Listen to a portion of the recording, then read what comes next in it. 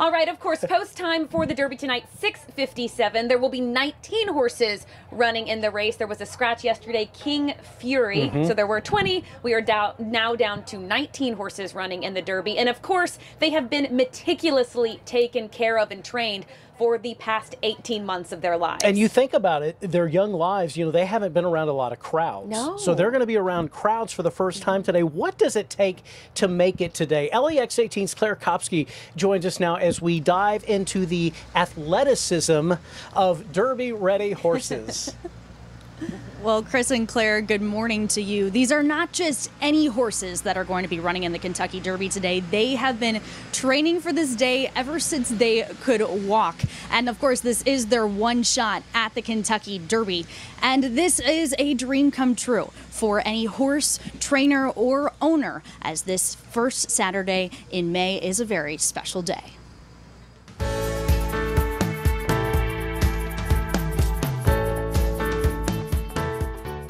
There's no perfect recipe, but one thing is for sure. They exist to run.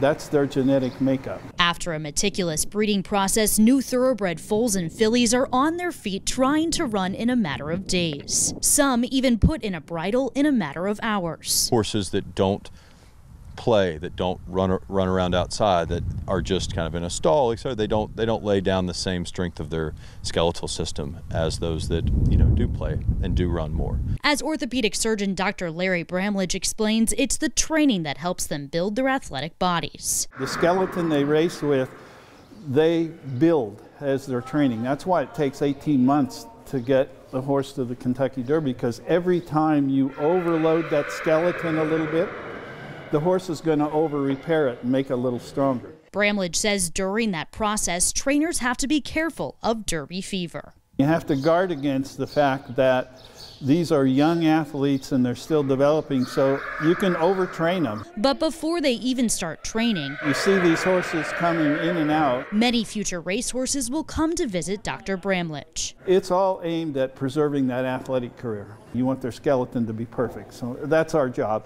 But even the most athletic horse may not cross the finish line first. At the end of the day, horsemen say it's down to a bit of luck. No one can tell you with 100% certainty that horse will be a champion.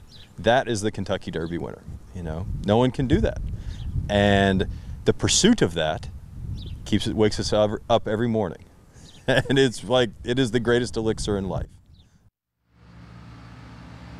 So despite the horse's pedigree, it really does point back to their innate ability and, like he said, a little bit of luck. Claire and Chris, back to you.